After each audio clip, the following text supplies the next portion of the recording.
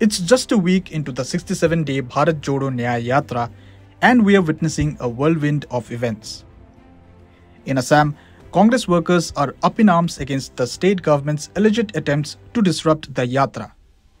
The bitter political duel between Assam Chief Minister Himanta Biswa Sarma, once a staunch congressman, and Rahul Gandhi is out in the open, with both leaders firing salvos at each other. Sarma quit the Congress in 2015, blaming Rahul Gandhi for his exit. The two have since clashed on many issues. On 23rd January, Guwahati police filed a case against Gandhi and other Congress leaders for allegedly inciting the crowd. Unfazed, Gandhi challenged the BJP-ruled state, declaring he wouldn't be intimidated. It seems to you that you have a chief minister who is running Assam. Chief minister can't run Assam. It's being run from Delhi. Clearly, the chief minister, if he says one thing, right, that Delhi doesn't like, we know what will happen to him. He's got a record. He's got cases against him. So this is not the voice of the Assamese people. Attack नहीं करने की कोशिश करते, और अगर करें भी मुझे कोई फर्क नहीं पड़ता. मतलब मैं इन चीजों से नहीं डरता.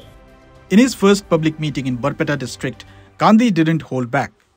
He lambasted Sarma, labeling him the country's most corrupt CM, and accused the BJP RSS of attempting to erase Assam's rich culture and heritage.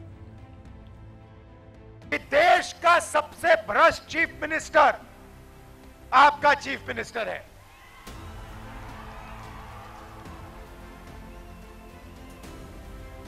सबसे भ्रष्ट देश का चीफ मिनिस्टर असम का है. Gandhi accused the BJP RSS ideology of causing turmoil in Manipur with ongoing violence and neglect from the Prime Minister. Meanwhile, Congress President Mallikarjun Kharge has raised alarms over Gandhi's security, pointing to several incidents where the Assam police's actions had been questionable. From protecting BJP posters to allowing party workers to breach security cordons, the concerns are grave.